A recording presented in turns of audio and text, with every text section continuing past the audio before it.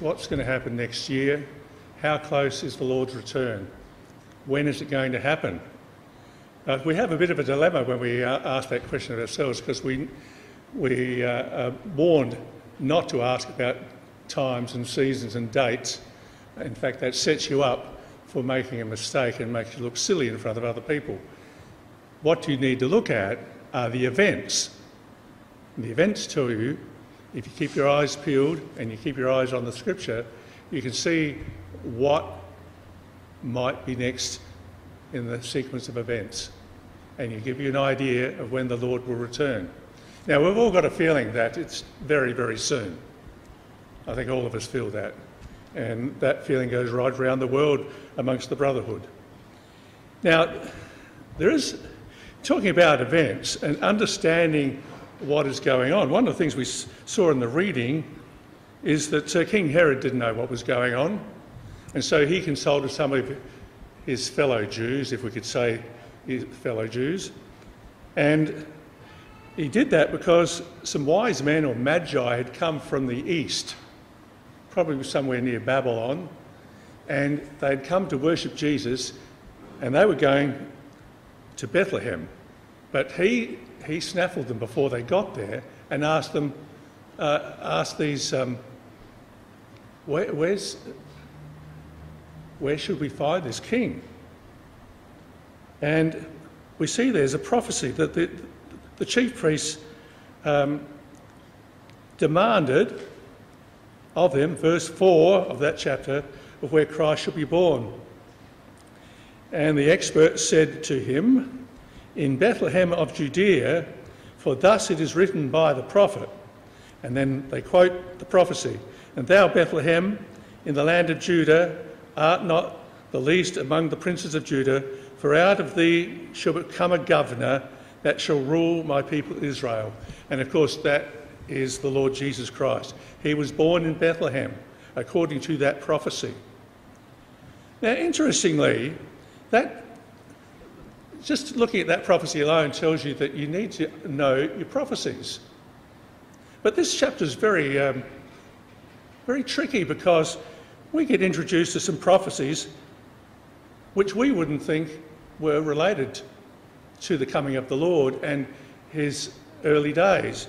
So, of course, we know the story of how we read there about how Joseph took Mary and Jesus into Egypt. And you see in verse 15 it says that this happened that it might be fulfilled which is spoken of the Lord by the prophet, saying, out of Egypt have I called my son. Now that prophet was Hosea, and the prophecy is in chapter 11 of Hosea, if you want to look it up. But not many people, if it were ourselves, looking at the Old Testament, would have picked that as a prophecy about the coming of the Lord or his early life. Similarly, the one from Jeremiah 33 in verse 17, and it quotes Jeremy the prophet, in Ramah there was a voice heard, lamentation and weeping, and great mourning, Rachel weeping for her children, and would not be comforted because they are not. And this is a reference to the killing of the innocents in Bethlehem who were from 2 years old and under, and that order was given by Herod. Again, we probably would not have looked at that prophecy. And then, of course, Joseph and Mary and Jesus came back from Egypt a few years later, and he went to Galilee. And it says in verse 23, and he came and dwelt in a city called Nazareth, that it might be fulfilled which was spoken by the prophets, he shall be called a Nazarene. And interestingly, those words do not appear in the Bible at all, but we can claim that they were spoken by the prophets and people knew about them. So what it's telling you is that you really do have to know your Bible quite well in order to understand when Messiah comes. Now, in the case of the chief priests and the scribes and Herod, they got it all wrong because they didn't probably care, but neither did they understand the prophecies. They had one little prophecy they understood and some they didn't understand. Now, if we turn to Micah chapter 5, where this prophecy was referred to in Matthew chapter 2, comes from. So we turn back there and have a little look at that.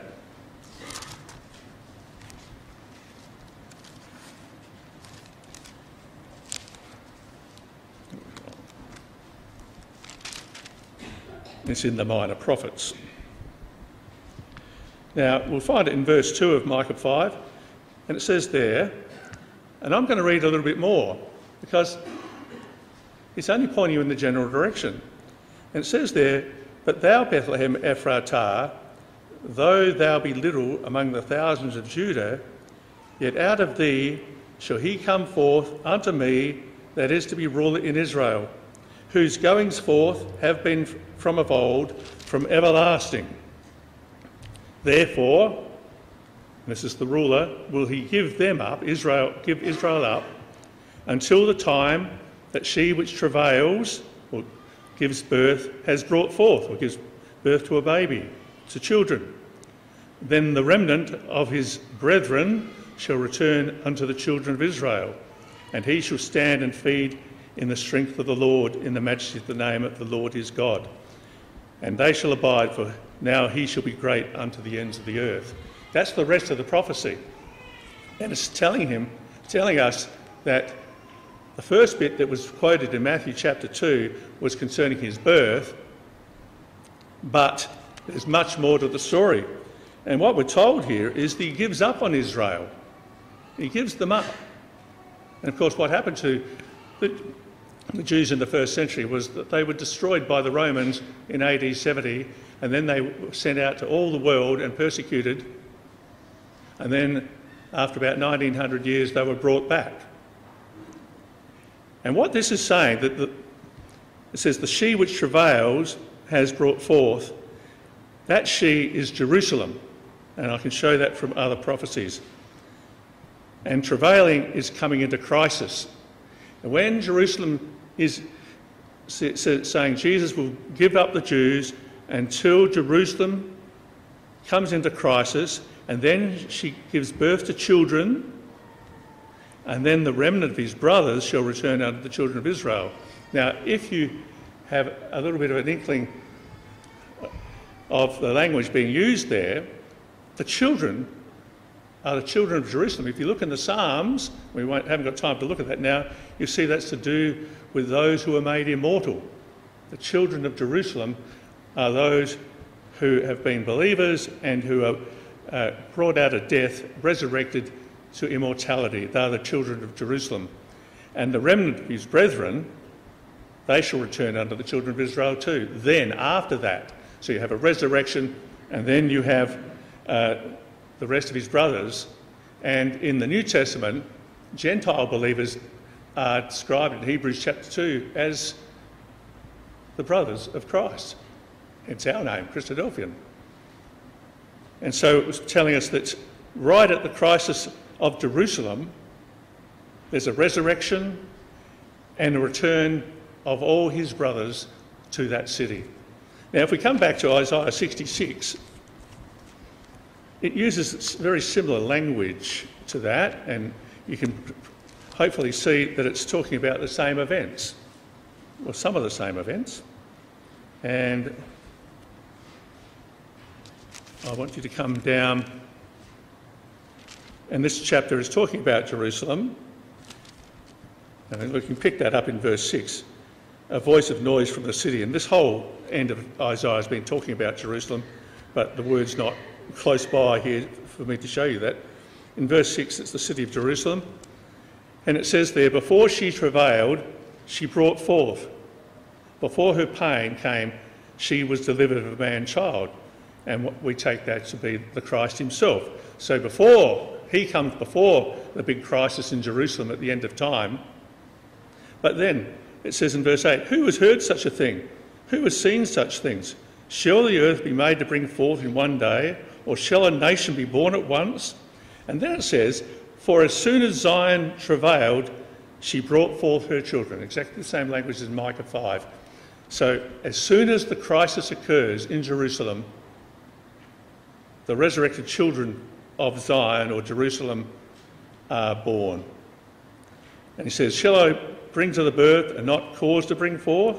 So does the nation, his whole plan, it's pregnant. Do you go through the end of the pregnancy and give birth to the children of God? Of course he does. So there we've got a hint that at the time of the coming of the Lord, there's a resurrection, and it all happens very, very quickly. Now, just quickly we know that the nation of Israel, to be born again, has to be forgiven by Jesus Christ. And here in verse 19, it says, "Behold, at that time I will undo all that afflict thee, and I will save her that halteth," as a reference to Israel, and Jacob in particular, "and gather her that was driven out. I will get them praise and fame in every land where they have been put to shame. And at that time I'll bring you again, even in the time that I gather for you. I will make you a name and a praise among all people of the earth when I turn back your captivity before your eyes." And basically, they are going to be forgiven in a very short period of time. Now, there's one other little passage I want to look at, and it's Isaiah 60.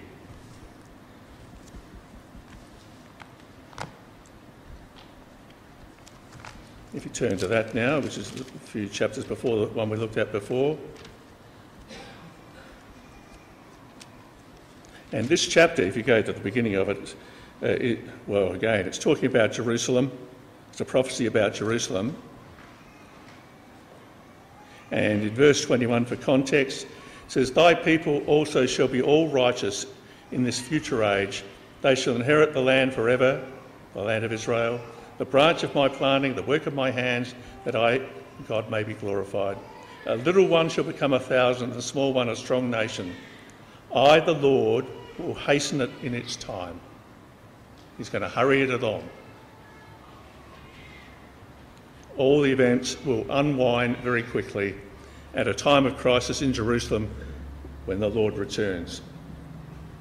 Now,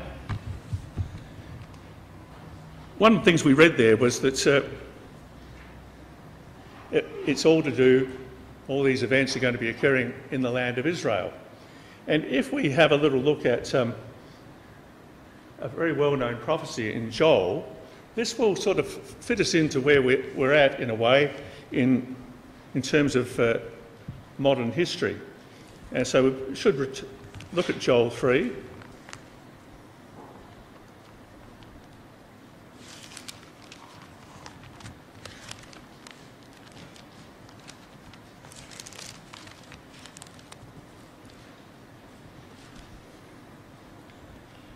And I'm reading from the New American Standard Version here.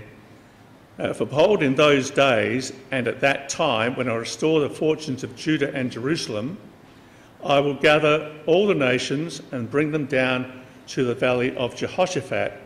Then I will enter into judgment with them there on behalf of my people and my inheritance Israel." Now, for anyone who's lived for any period of time in the 20th century, you'll be quite aware that the fortunes of Judah and Jerusalem came about in the 20th century. Not called Judah, but in the land of Judah was the nation of Israel restored in 1948. And in 1967, in the Six-Day War, the Jews retook Jerusalem. So it says, in those days and at that time when I do that, in that era, I'm going to gather all the nations of the world and bring them to the valley of Jehoshaphat. I just mentioned there that if you've got a Bible in front of you, it might have the meaning of that name, Jehoshaphat, in the margin, and it means God's judgment. Now, what I want to do is just quickly show you, mention it anyway, in Revelation chapter 16 is a word that the whole world is familiar with, and that's the word Armageddon. And what it says in Revelation 16 is much the same as what we just read there. And I'm turning that up and I'll read it to you.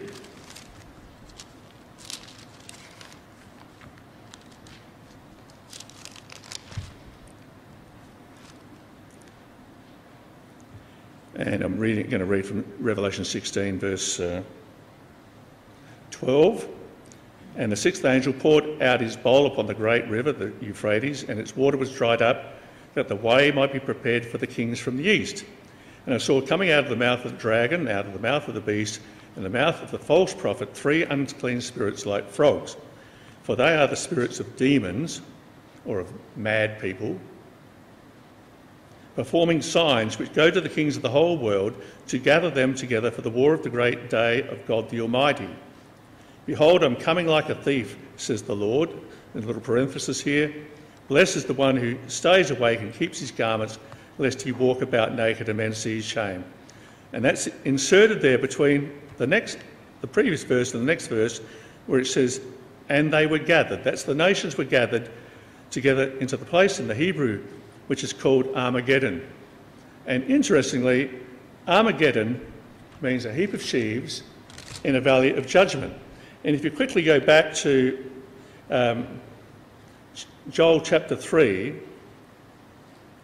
we see in verse 12 it says, let the nations be aroused and come up to the valley of Jehoshaphat, the valley of God's judgment, for there I will sit to judge all the surrounding nations. Put in the sickle, for the harvest is ripe. Come tread, for the winepress is full. So it makes mention of harvesting, and connected with that is the idea of sheaves. So in the end of the harvesting is a heap of sheaves in the valley of judgment. So the two prophecies are talking about the same thing. And you'll see with that slide I've got up at the moment, we know these were in that time. Israel became a state 70 years ago. Sorry, get the math right. 70 years ago.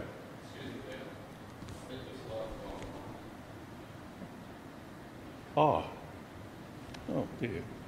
I thought it was the big one. Now you can see it. And one slide out. That one there. There's from the Palestine Post in May 1948. So we know we're in that times, and if we can look at another little prophecy in the New Testament, Luke chapter 21.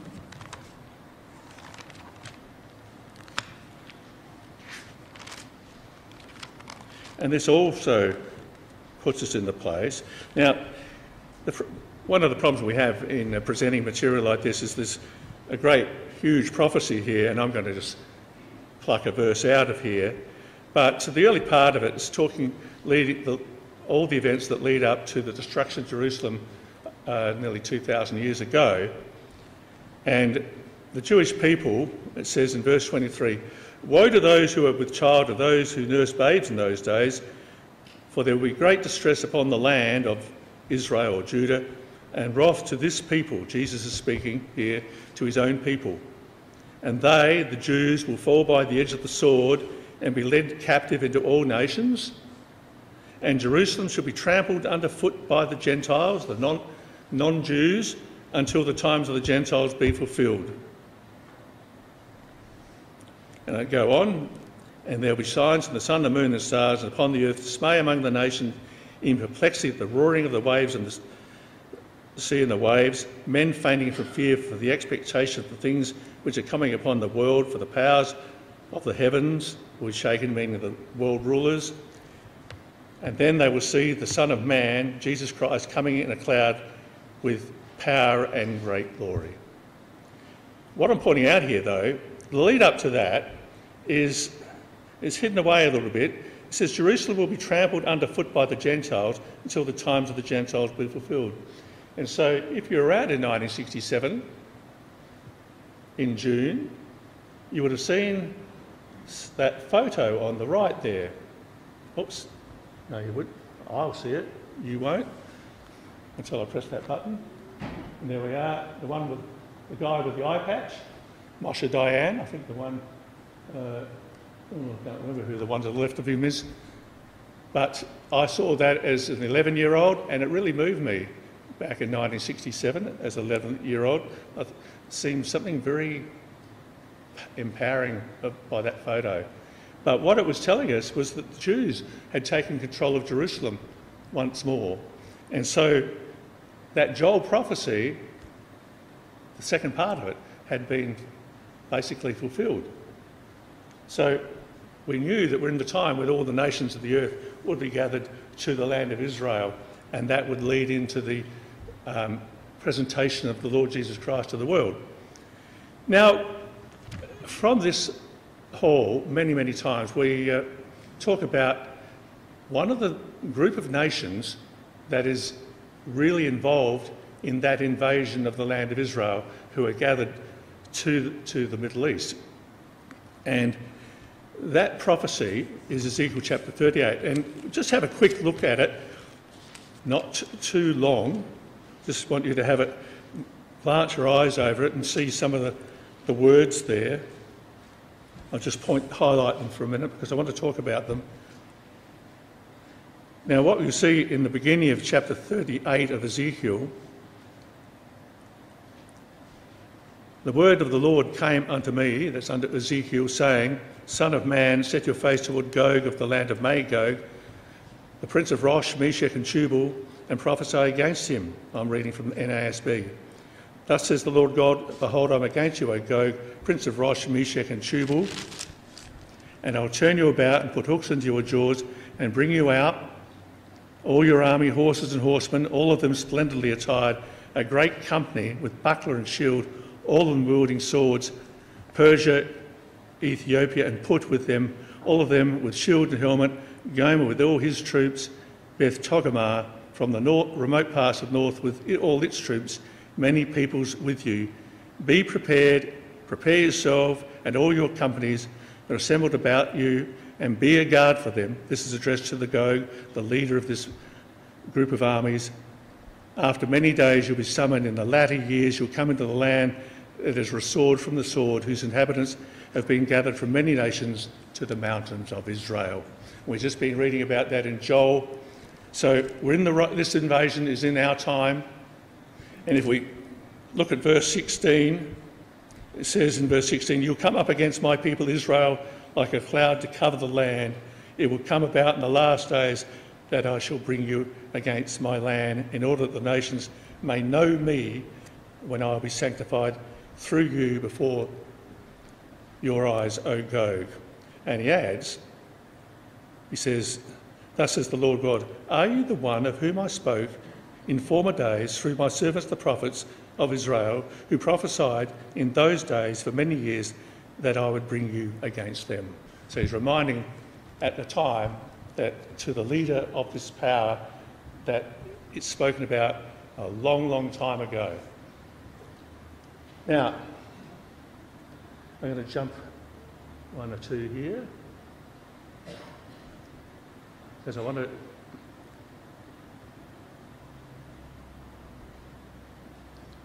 Now, I want to deal with this prophecy mainly to bring us into where we're at the moment. Now, he says there that Gog is of the land of Magog. Now, if we have a look at ancient historians like Josephus, he identifies Magog with the Scythians. And if you use the rule of thumb that the nation he's referring to is where he was in Ezekiel's time, then the Scythians were in the region shown in this map. And I'll just, in around the beginning of the 6th century BC, that was where Scythia was. And so it basically amounts to Eurasia. Some other historians closer to the New Testament times say that there were Scythians north of India and towards Mongolia. So basically the entire Russian territory. Now what happened, you can also look at other historians who say that, like Herodotus, that at this time the Scythians were on the move and pushing ever westward, and at the time of Ezekiel, at the time of Herodotus, they got to the river Danube, but at 600 they were at the river Don, which is the border of the Ukraine. So if you split the difference, you find they probably got about halfway between those 2 points, and about how that map shows it, all right? That's where the Scythians were. So the leader comes out of that nation and beyond. And that corresponds in our time, in the last days, to Russia, that territory. Now, the next thing is, now I've got some more maps here which will demonstrate that sort of point, showing where the Scythians are. There's one there. Now, what's interesting next, though, is the title that is given to this leader. He's called Gog. Now, that in the Hebrew means roof. It so happens that there's a very common word used in everyday language in places like Belarus, Russia, Ukraine, which describes a criminal protector of people, one who gives protection. And they use the word krusha. And that word krusha also means roof. And so we're getting a bit of an idea here that this leader is a protector, a criminal protector of people. And you can look at various stories on the online, which I'll show you this one here. I can read it if I get a bit closer because the writing's very small. Tsar Vladimir Putin, KGB Kremlin Golden Boy, Khrushchev's roofs in Russian are very important in Russia, but no Khrushchev is more important than the one in the Kremlin. Just ask Vlad the Impaler. And then it talks about Putin and this name's a Russian businessman. It was his Khrushchev, and in the very next slide, show you there, Putin is described as Russia's Khrushchev or roof. He is the man at the top. He is the man that gives criminal protection. And it's no wonder that Russia was called by Julian Assange a kleptocracy, the style of rule. Kleptomania, they steal stuff. And it's giving you a clue that what government we're talking about here. So it's the land of Magog, the territory occupied by the Scythians in the past, but corresponds to modern Russia. Then it says it's Prince of Rosh, Meshech and Tubal. But I'm going to deal with verse 4 next. Sorry, I'm losing my way here because I'm looking at chapter 39, that's why. First up, verse 5 names the allies. Persia, Ethiopia and Put are with them, all of them with shield and helmet. Now, Persia we know as Iran, and they are allied with Russia in this civil war in Syria. Ethiopia is the Hebrew Cush, and it refers to Sudan as a long-term ally of Russia. And Libya, of course, Libya in the Arab Spring had Gaddafi assassinated, and then they went into the wilderness for the last 7 years. But now Russia is supporting General Haftar in Benghazi. The word Put there, which is the Hebrew name for Libya, refers to the eastern half of Libya. And so General Haftar is in charge of the eastern half, and that's the one half of Libya that Russia is working with. So what we can say there, those three allies are already lined up with Russia.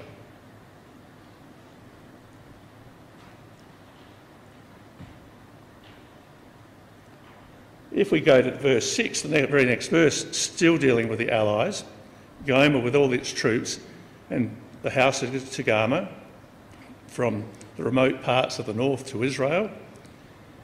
Gomer is commonly assumed to be the Cimmerians, and prior to the Scythians invading the Crimean region, the Cimmerians lived there, but they were pushed out, and in over a 100-year period, they got pushed into the Hungarian plain.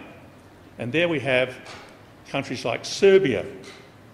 So in the time of Ezekiel, that's where they were. The Cimmerians were in the Hungarian plain, of which Serbia is part. And of course, Serbia is one of the chiefest allies of the Russians. They are in place. Togomar, according to the Armenians, is them. Togomar is Armenia.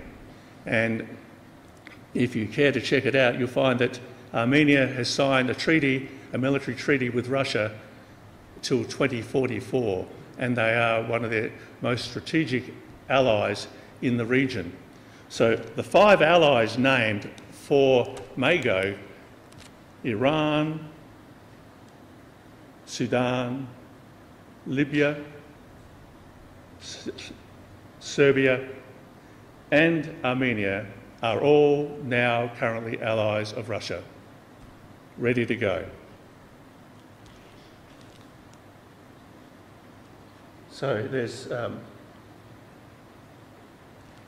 a map showing you, on the left it shows, actually, because I took this off the internet, and you'll see there, if you can read it, the map on the left, it's got the Cimmerians shown in the green, right in the middle of Eastern Europe, and that's roughly where Serbia is. And again, we show it on the right there where Serbia is. And of course the Serbians love Russia, and you can check that out on any news service to do with Serbia and Russia. Just type the 2 words in and you'll see what their relationship is. It's very close. And if we look at Togomar, there was Armenia in history. That's in ancient times, about 300 BC on the left. And of course the map on the right is what it is today, right on the border of Turkey. And it's a Russian ally. And in July last year, they created a unified army between the Russians and Armenia.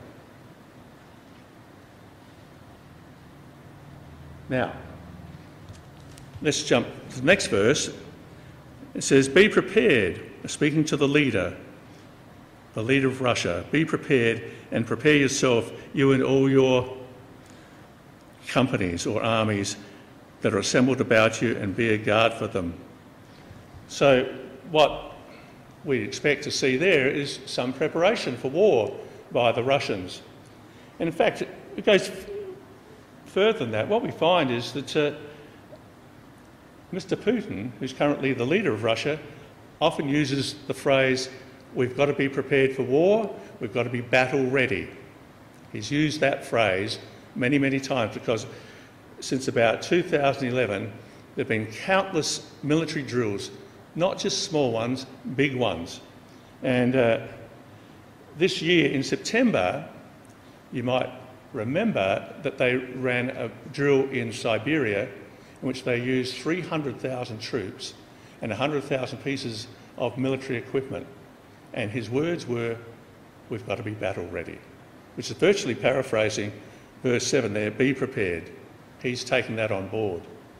And you can go through and check it all out yourself. I've got heaps of stuff here on it, but the next slide shows you some of the major ones.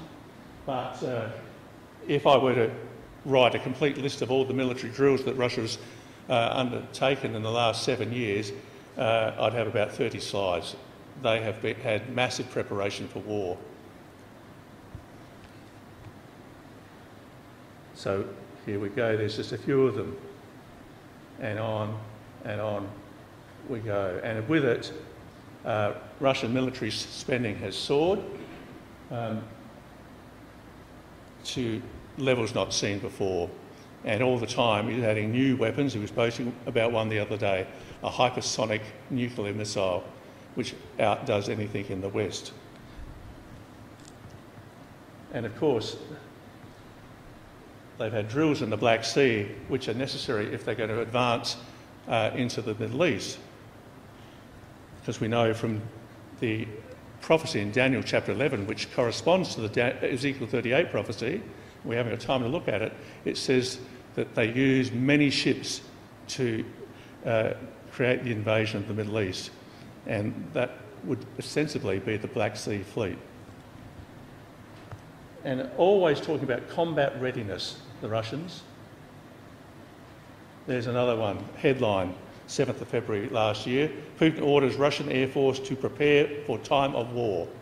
It's almost the same language, isn't it? And there's the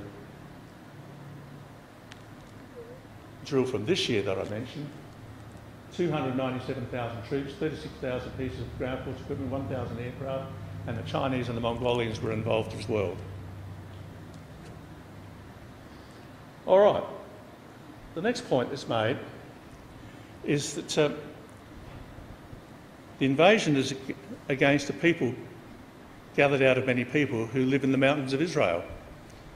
And the only people we know that's happened to is the Jewish people, and they've been brought back from the late 19th century into the 20th century, and there they are, you know, a thorn in the side of all the other Arabs in the area. What's interesting though is if you read into it, the mountains of Israel is the mountains of Ephraim, that's the West Bank. And what it's telling you is at the time of the Russian invasion, they will be living there. No two-state solution will have come about. They will still be living in the West Bank. And if we go to verse 12 in that chapter 38, and I'll go to the next slide to do it. And this is part of a sort of a thought that comes to the Russian leader. And actually I'll read that to you from chapter 38 of Ezekiel. And it starts in verse 11. It says, and this is the Russian leader speaking, I'll go up against a land of unwalled villages. I'll go to them who are at rest, that live securely, all of them without walls and having no bars or gates, to capture spoil, to seize plunder, to turn your hand against the waste places which are now inhabited, against the people who are gathered from the nations, who acquired cattle and goods, and who live, and this is the NASB translation, centre of the world. But when you look at that word centre, in other translations, like the one I've got up there for you, is the midst of the land. But when you look at the Hebrew word, it actually means the high places of the land, the mountaintops. The Jews would occupy the mountaintops of Israel. And that's where all the Jewish settlements are. As the next slide shows you, that's a typical photograph of a Jewish settlement. And they, for security reasons, sit on top of the mountain ridges. Now, I did seem to get out of order there before because I wanted to deal with this next issue now. And that is verse 2 in chapter 38. And it says there that the Gog of the land of Magog is the prince of Rosh, Meshech and Tubal. Now, in the King James Version, if you've been looking at that, you'll see chief prince of Meshech and Tubal. The word chief there is in the Hebrew Rosh, and the Septuagint Bible, which is translated about 287 BC, actually uses the proper name Rosh. So it's treated as a name. So what it's telling us is this, that at the end time, that the leader of Russia will have control to a certain extent of Rosh, Meshech and Tubal. Now, if you do your real homework on the real origins of the name Rosh, Meshech and Tubal, you will find that Rosh refers to the Crimea and the Donbass, Meshech to eastern Georgia, and Tubal to the central part of Georgia, which is in the Caucasian Mountains, just south of Russia. Now, this is significant because with God working to bring all this about,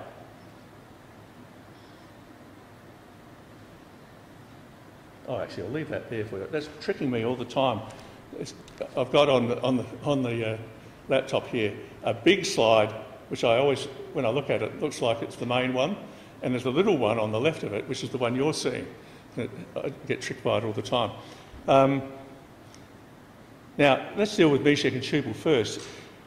If you look at ancient Assyrian annals and historians like the fellow I mentioned before, Josephus, they place them in the Caucasus.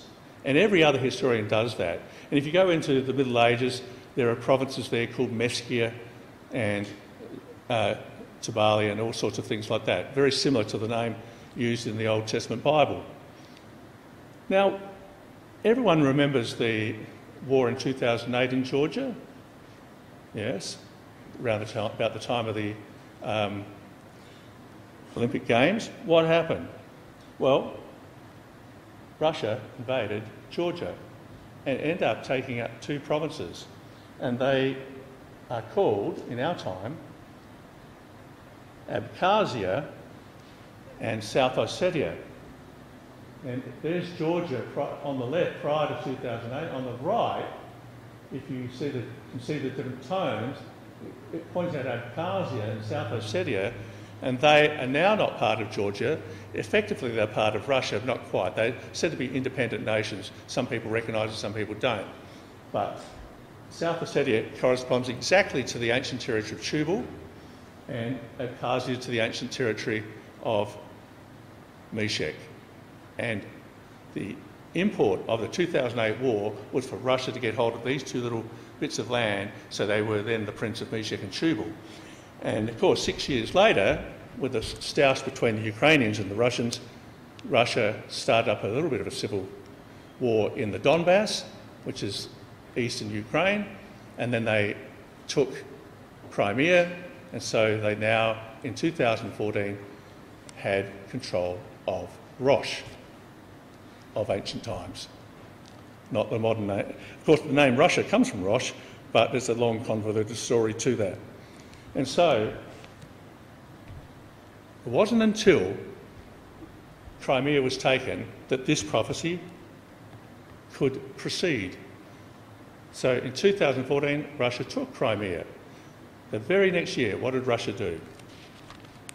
They moved into Syria.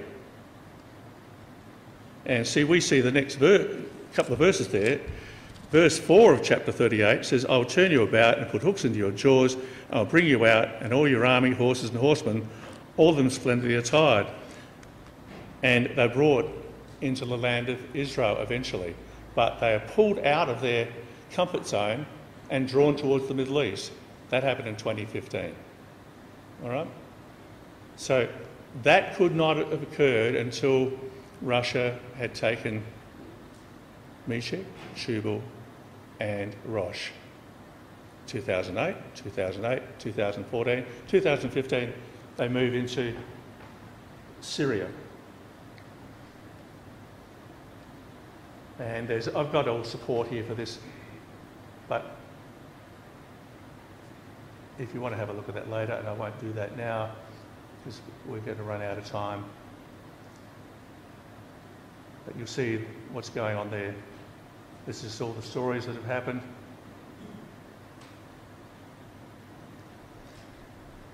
Now, I read out the thoughts of the Russian leader before. It seems to place a little bit of a curly effect on when things are going to happen.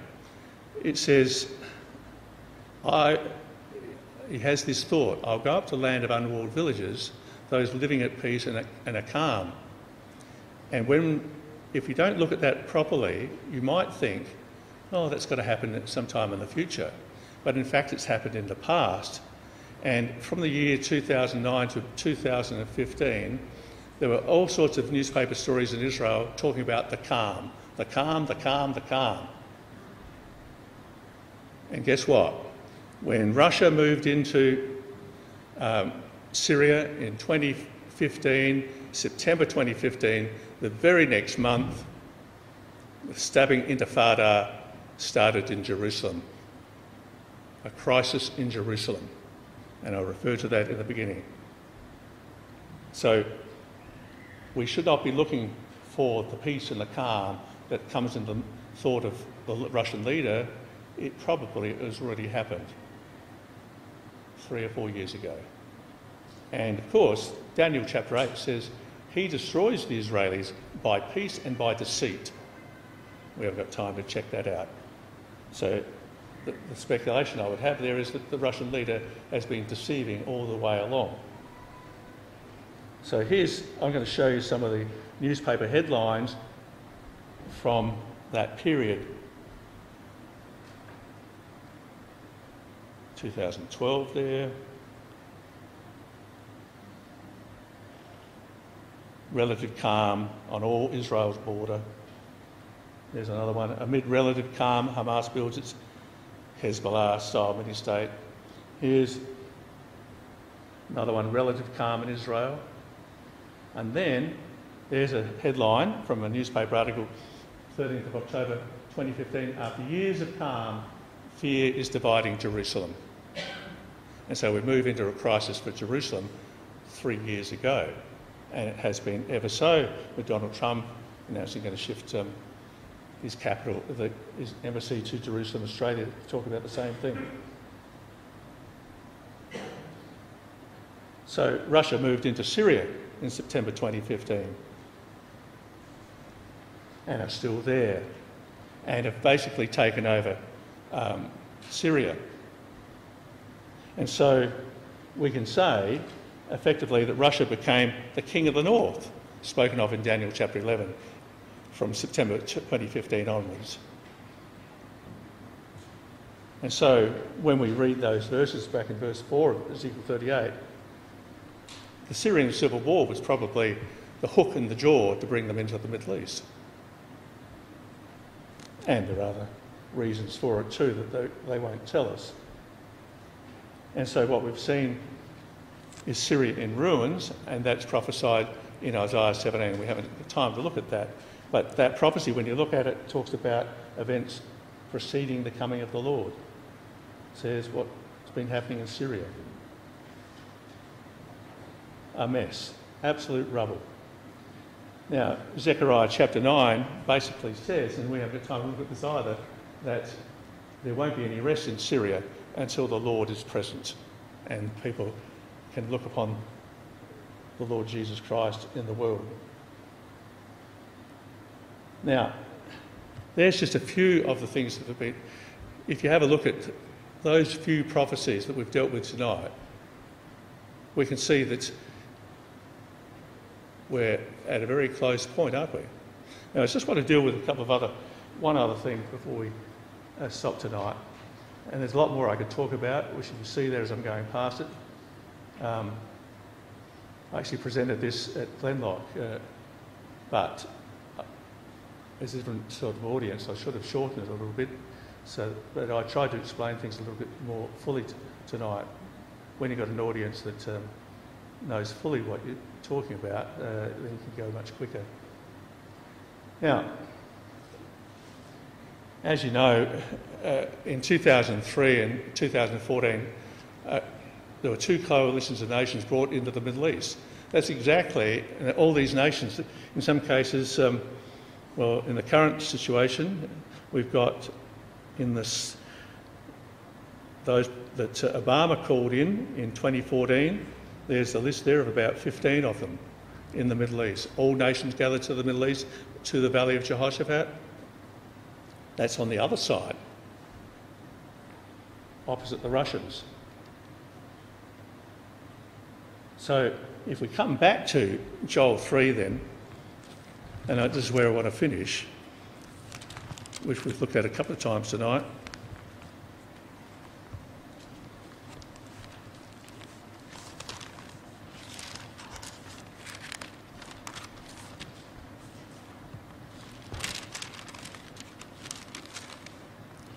I just want to point one thing out to you, which is quite significant. Now, Joel chapter 3, we looked at verses 1 and 2 basically, but if you go down to verse 9, there's a proclamation among the nations: prepare a war, rouse the mighty men, let all the soldiers draw near, let them come up, that is to Jerusalem, beat your ploughshares into swords, your pruning hooks into spears, let the weaklings say, I'm a mighty man, hasten and come, all you surrounding nations, and gather yourselves there. And then there's this little phrase in verse 11, bring down, O Lord, thy mighty ones. It's a prayer. So there's people praying bring down your champions, Lord. And then it says, let the nations be aroused and come up to the valley of Jehoshaphat, for there I will sit to judge all the surrounding nations. Now, if we go back to the Revelation prophecy, which matches that, in chapter 16, which I read earlier, you'll see a parallel, and it's quite revealing.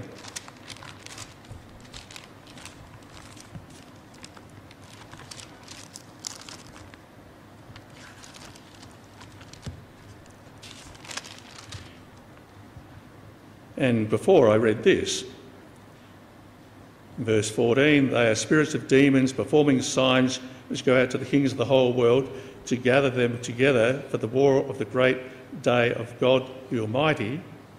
And then there's inserted those words which I mentioned before, behold, I'm coming like a thief.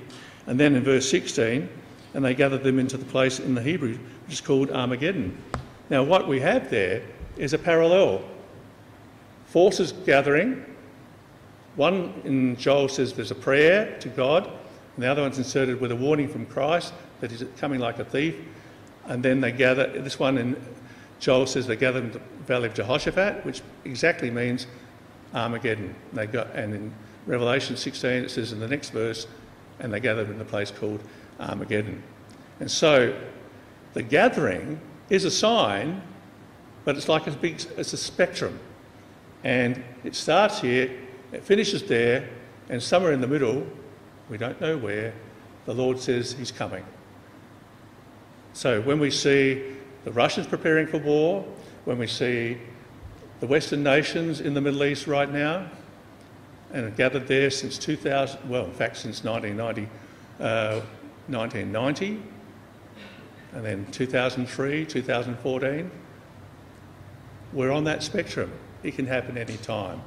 So the message is, from chapter 16 of Revelation, blessed is the one who stays awake and keeps his garments, lest he walk about naked and men see his shame. And those garments are the garments of salvation and righteousness, and that means we need to look very